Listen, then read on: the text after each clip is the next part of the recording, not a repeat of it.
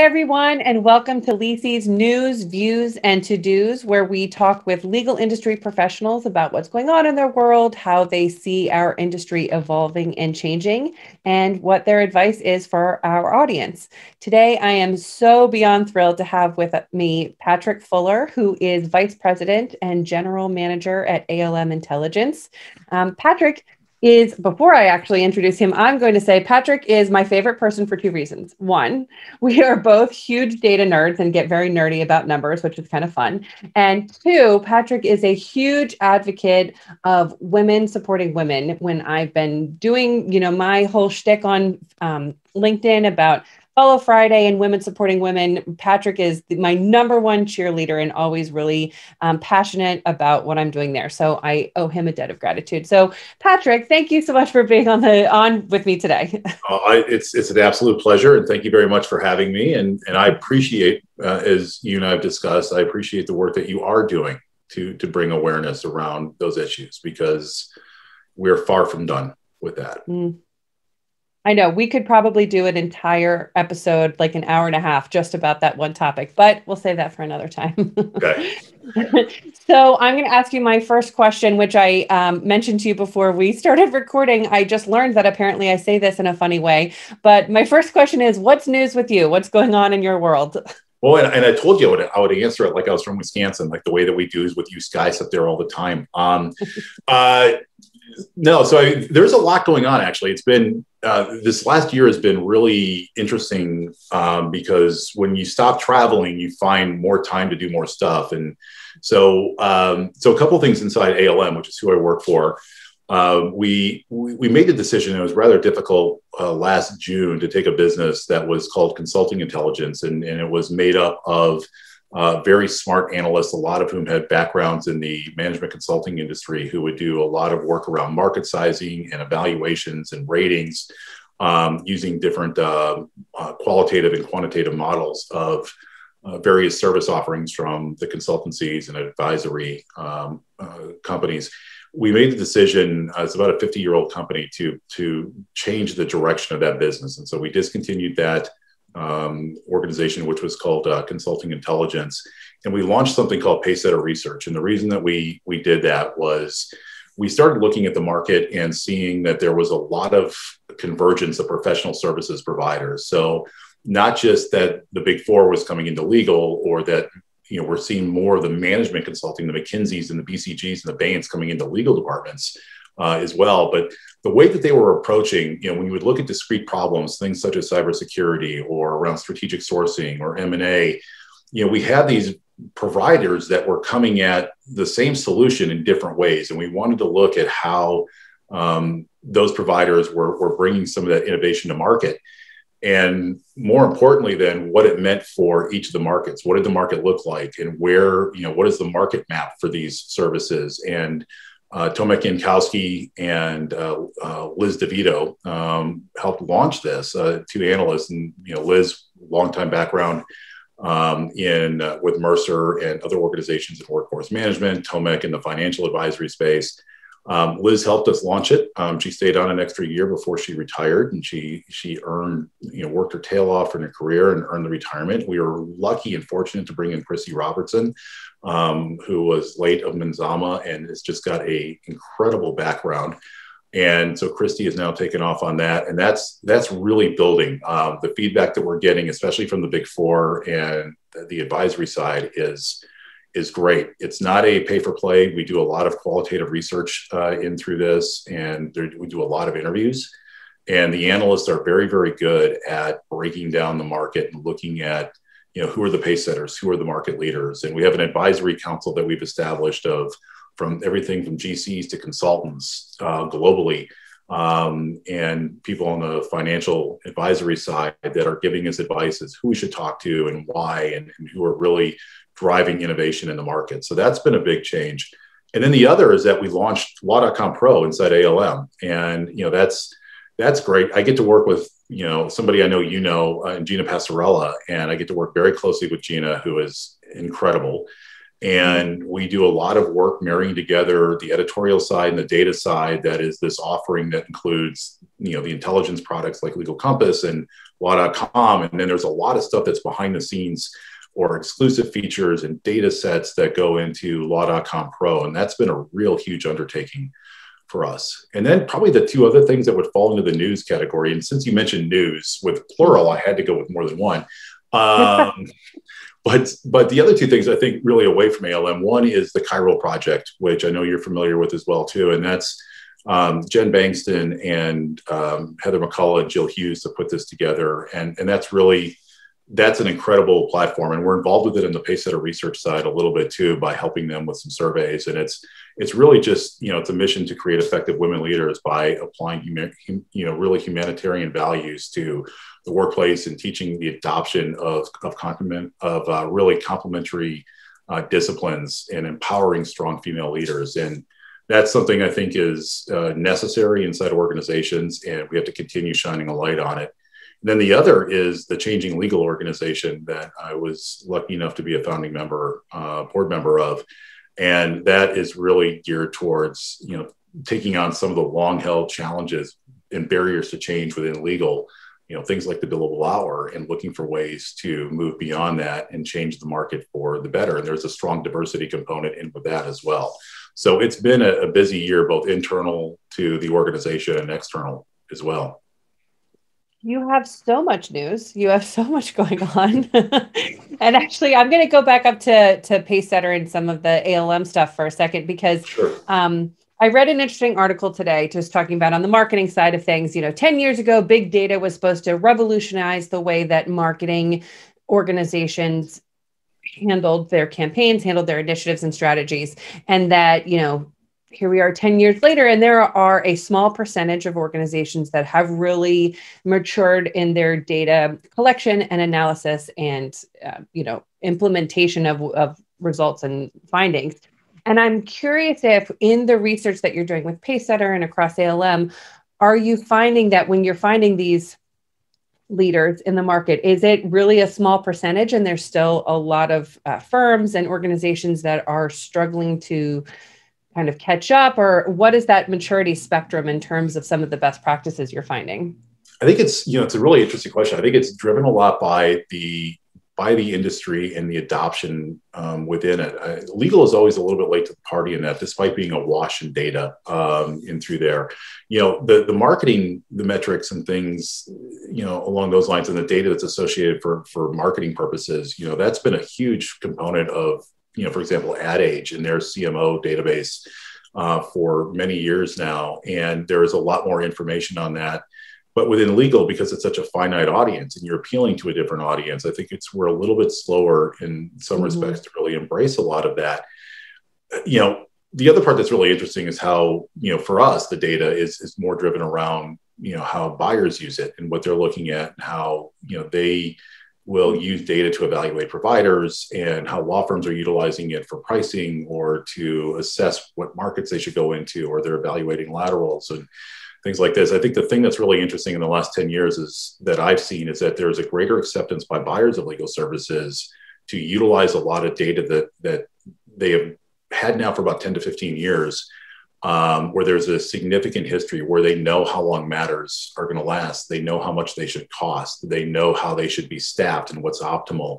But a lot of that was all driven by fee engagements that were billable hour related, towards not always the most efficient, but they have a baseline for what everything should be. And I think it makes the challenges of marketers then a little bit more difficult, because now you have an audience that has predetermined expectations around what should be, how it should be priced, how it should be sold, what the value of it is.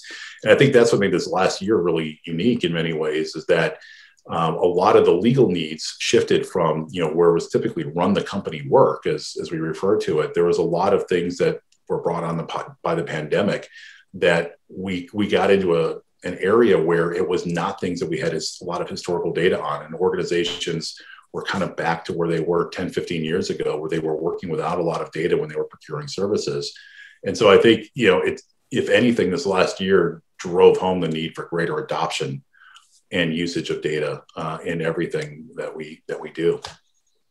Yeah, I I mean, you know me, as I said at the top of this, I'm a huge data nerd. So the more that we can utilize and leverage that data, it's kind of like what we were saying before. If everybody has that education and that understanding and is able to use it, how much more advanced could we be? Obviously, that conversation was in a different context, but it applies here. How much more advanced, how much further along could we be in this process, and how much more could we serve our clients on, all in every sense of that sentence? Yeah, and I think this will be something we'll probably hit on a little bit later too. But I think what it'll do is it makes the internal sales process, I think, a little bit easier, right? Because the one thing that data became my best friend years ago because it enabled me to sell more effectively, and so that's it. Really, it became something that was, I hate to say like a differentiator or a secret weapon, but it was.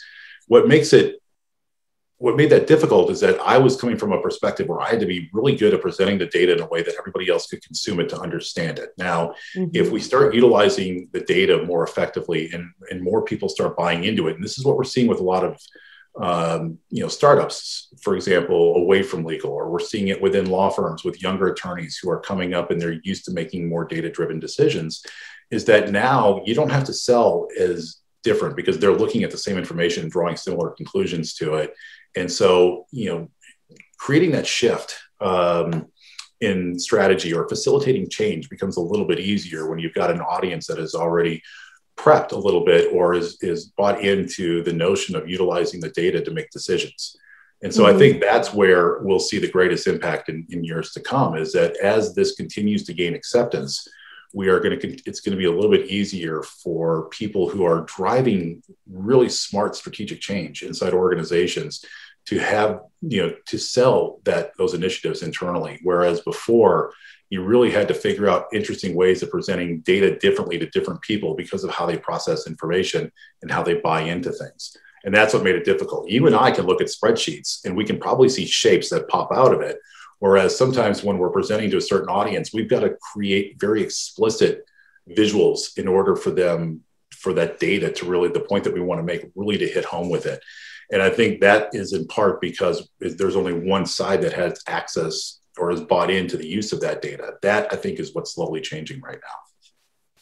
But you're right that we're going to touch on that, because that sort of leads me straight into my next question, in terms of how you see the industry evolving and sort of what is the impact of those changes. Obviously, data is going to have a huge impact in people's fluency with data and understanding of it. But also, more on that to the degree you have more thoughts on that, but also what should be changing in the legal industry and is probably going to take longer than we'd like.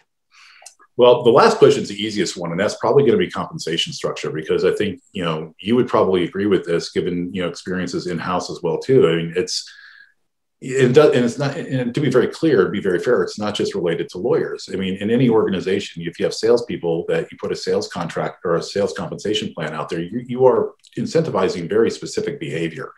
Variable compensation drives very explicit behavior. When I would work with legal departments and we would go in sometimes that we'd have conversations around, okay, are you looking at, do you want lower rates or do you want lower total matter costs? And you would hear, well, no, we're interested in lowering the rate. You kind of got a pretty good idea at that point how they were being compensated from a variable comp perspective, right? It's like, hey, if you lower the rates a certain percentage, this is part of your variable comp. I think for legal, the biggest thing that has to change in order for other things to change is that the compensation structure has to change. It's very difficult for us to say, well, we want to move to fixed fee billing and we want to be more efficient, but yet our compensation system is really driven more towards utilization and hitting billable hour targets. Well, we want to bring automation in, we want to make better use of innovation and technology. It's like, well, that's great, but then that has to align with the fee arrangement, which then has to align with the compensation structure. And so I think a lot of that comes down to compensation. And we've seen it in recent years. Tim Corcoran's really good at this with a lot of his work on compensation structure and benefits and pension or really getting into the post-retirement aspect. And that is when you're going through succession, putting together, the types of incentives that will enable, smooth transition of, clients that are not impacting the revenue and the profitability of that client. And so I think a lot of it comes back to the behaviors that we're looking to incentivize and how we go about doing it. So I think that's the thing that I think is probably, needs to change, but it's probably going to take the longest to change. As far as the industry, and you're probably very familiar with this, but I'm a huge believer in Porter's five forces. I'm a huge believer in Porter's five forces. And I've written a lot about this. I've spoken a lot about it. I think it's really interesting because legal has dealt with a lot of this. If you think about it sort of on an axis, and for those that aren't familiar with Porter's five forces, Michael Porter is a professor at Harvard who in 1979 wrote a book called Competitive Strategy. And within that book, he outlined the five market forces that shape and influence strategy. And, basically what it was you have an industry rivalry that things go around. And then if you think of it sort of like a compass where you have east and west on either axis, you would have the bargaining power of suppliers and the bargaining power of buyers. And then on the north and south, you would have the threat of new entrants. And then the bottom would be the threat of substitute products or services. And legal has always dealt with the industry rivalry. We've always dealt with that, right? Firms compete with firms, companies compete with companies, the vendors compete with each other, the West, the Lexus, the Bloomberg, right? That stuff's always been there. We've always had new entrants. We've had spin-off firms. We've had new mergers. We've had, you two firms merge and there's a couple of groups that are conflicted out. They go out, they form their own group. We're seeing a lot more of that now, actually, with spin-offs from larger firms that are putting together newer firms that are attacking the market in different ways. They're doing comp different. They're incentivizing different. So we've always dealt with that. The one thing that legal has never really dealt with that others have, and we were talking before we started filming a little bit about Blockbuster, and that's always a great example with this, is that threat of substitute products or services. Mm-hmm. And so when you see, whether it's the ASPs that are coming in or the big four and their use of efficiency driving automation and, compensation driven more by, through efficiency than utilization. Or I think, one of the big things that we'll end up seeing is pure automation. So things like Legalmation, which is really doing a lot of work to automate, in their case, the initial response to, I think that they started first with single plaintiff employment filings, and they would automate that response. And you're starting to see the legal departments, say, okay, it's actually cheaper for us to do this than utilize outside counsel for this. That's the sort of stuff that I think really should be a little bit more worrisome. I don't think it's ever going to take away the bet the business. It's probably not going to take away the bet the bonus work anytime soon.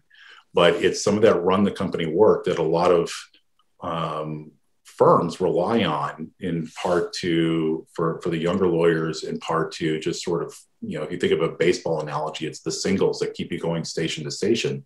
It's that sort of work that separates, decent years from very good years in some years, just because of demand and everybody's hitting their targets. That's the thing I think is really probably going to be the biggest change. And we've seen it a little bit more in the UK. We've seen it in Australia. I think it forces firms to compete a little bit differently as well, too. And so that probably is the one within Porter that I think will be the biggest driver of change here, will be that threat of substitute products and services that becomes more real as time goes on. Yeah, it's an interesting point, because I have been saying, so I've been in legal for 15 years. And so, I lived through the financial crisis and, various other sort of things that have been happening over the past 10 years. And my biggest takeaway, and I was much more junior in my career during the financial crisis, but my biggest takeaway from that was just the evolution of exactly what you're saying, those sort of, I'm going to call it routine, and that's probably not the right word, but routine, keep the doors open, right. Keep the company, working. That type of work is going into these in-house departments that are growing much larger because it's more cost effective for these corporations to have their own legal team in-house. They don't need 47, different providers across a panel. And there's so many, forces here. I talk about this with Melissa Prince, who's the Chief Client Value and Innovation Officer at Ballard. I talk about it with her all the time. How are we able to, exactly to your point, how are firms able to create a structure and create a plan for how to service their clients in an efficient and cost-effective way, but also provide that client value and that client service. And I always sort of joke, I listen to Melissa and to a certain degree, I listen to you talk. I get what you're saying, but it sort of is these large concepts that are, they're almost too hard to like wrap your hands around because these challenges feel insurmountable to me. How do you take a behemoth of an industry like legal and completely change the way people feel about doing business, Yeah, and it's not sometimes about and Melissa's brilliant. I love listening to her speak, and she, she's been at the forefront of a lot of this. I remember, seeing her speak for the first time years ago at the P3 conferences, and when she was talking about a lot of this. I think, one of the things that you will see is really with repetitive knowledge tasks. That's kind of the low hanging fruit, and there's not a lot, but there's aspects of law that are very rules based.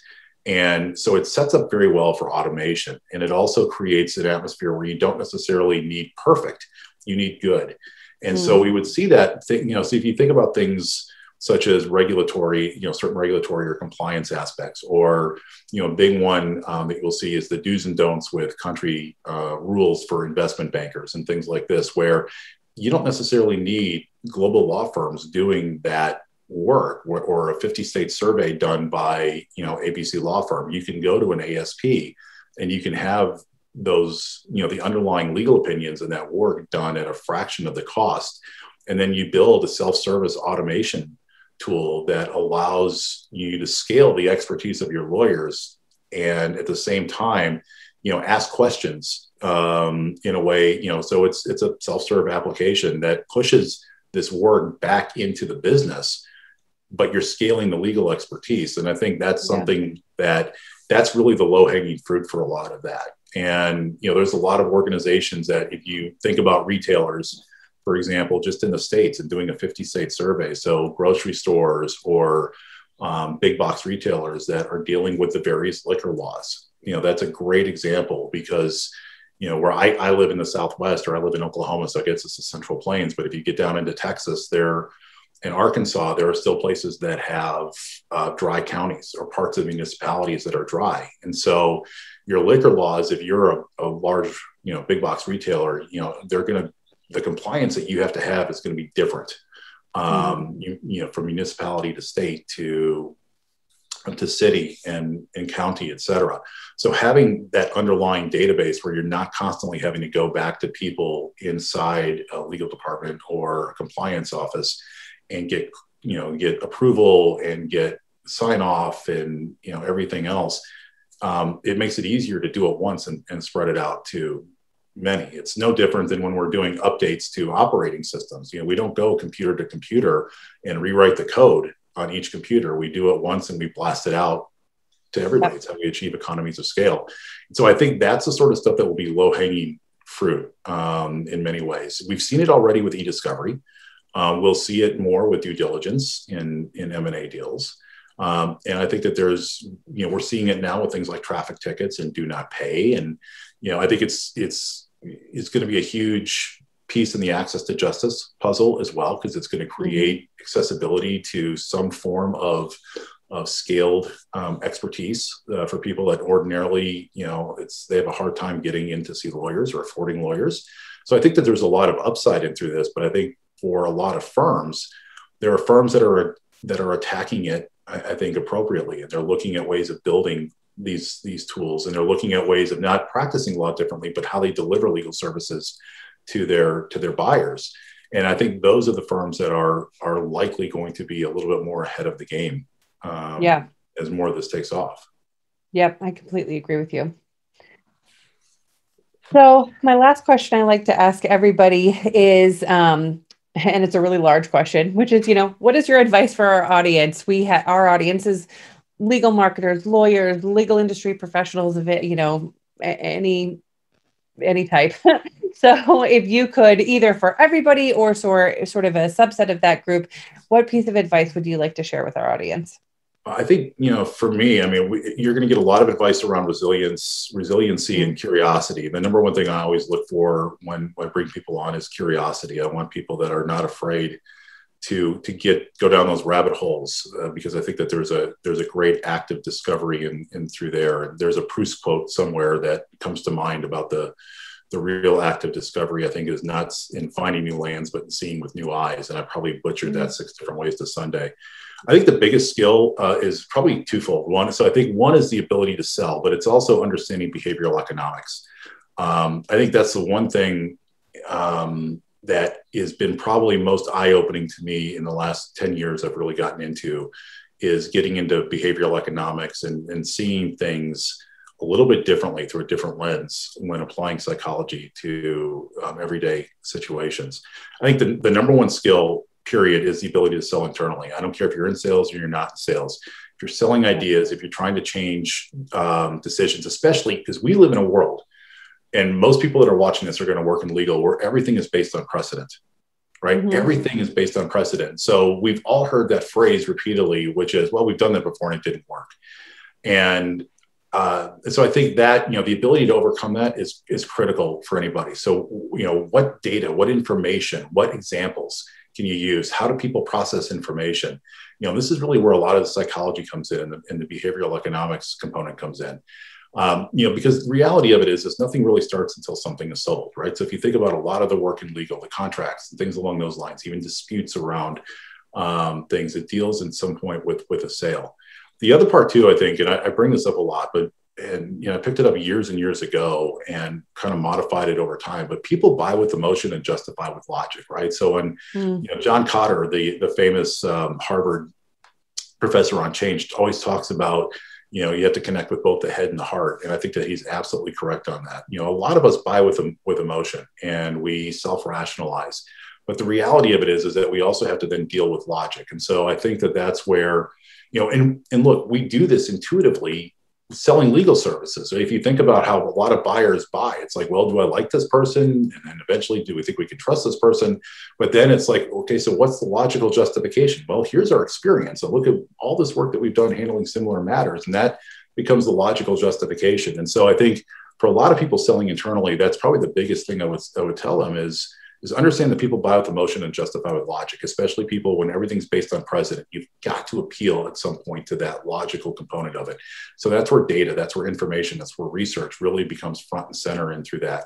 And then the other part of it too is understand the motivating factor. I would urge everybody to go read the book Nudge by Richard Thaler. I think it's brilliant. And I think it hits on our profession so eloquently and so directly. And we talk about this, offline too, but, even, the notion that for many of the people that we deal with, the pleasure from gaining something is not nearly as great to them as the fear and the pain of losing something, right? So we have too many people that are really motivated by fear, but they're not motivated enough by the gain of something. And we deal with that all the time. If we go to a lawyer and say, hey, if you change this, and this about your behavior, you can make 10% more. And you're talking to somebody that's already awake and making $1.5 to $2 million. They're looking at it and saying, well, you know what? The work I have to do to change those two things is not worth, the minimal gain that I'm going to get off of this. It's not going to change my life one way or the other. But if they lose that client, that's 60% of their book of business. That is a massive motivating change. And so understanding how people make decisions and what drives those decisions, I think, is important. And the last thing I would say too is invest a lot in courses on how to read people. I think one of the things that's really going to change, we spent so many years, and we've all done this before. You've done it. I've done it. We would get in conference rooms and immediately you're sizing up the room. And you're looking at people and you're understanding, okay, who's looking at who when I ask certain questions, and based on their body language or based on what they're wearing, can we get clues as to what's important to them? It's a lot harder with Zoom, especially when we're all looking at the Brady Bunch screen. And you can't really tell who's looking at who and who they're defaulting to. And if they're looking over here, is it because they're looking at something else or they're bored, or do they have monitors on either side and they're just being distracted right now? So it changes how you read the room. So now it becomes more auditory based as opposed to visual based. And so I think those are the things that I would say moving forward, that's what I want folks I work with really getting into a lot as well, is learning how to adapt to the changing market, always accounting for variable change and making sure that they're prepared to sort of be ahead of where things are going next. So understanding what drives decision-making, how to sell internally, and and really understanding how to read people now digitally as opposed to in person. Yep. That's a lot. Sorry. It is a lot. I was just thinking that is a lot of advice, but it's really sage advice. I mean, those are, and you're going to think I'm full of it, but I literally this morning was thinking how frustrated I am by digital communication vehicles like Zoom, because I'm really good at reading body language. I can get into, yes, I'm sizing up a room, but I can also tell when an idea that somebody has makes somebody uncomfortable, but they're not going to necessarily say that out loud. So figuring out how to give them a platform to voice their opinion or disagree or whatever. I'm really, really good at that. I suck at it on Zoom. And it's really hard, and I truly just this morning was thinking, how can I leverage the thing that I'm good at and figure out how to do this digitally? Because I need to brush up on that skill. So I'm going to take that advice to heart. And I'm absolutely going to put it to practice. And I know that there's so much valuable information in this interview. So I know our viewing audience is going to get a lot out of this conversation. Well, it's been a pleasure. And the one final thing I guess I'll end with too is the one benefit that we've got, especially as we advance in careers and things like that, is the diversity of opinion from everybody and the different experiences that everybody brings to the table. I found that to be probably one of the most rewarding things is in working with different people from different backgrounds, is that the way that they look at, they're seeing a lot of problems for the first time with new eyes, where we've seen it, repeatedly over the years, and maybe we become a little bit jaded about it.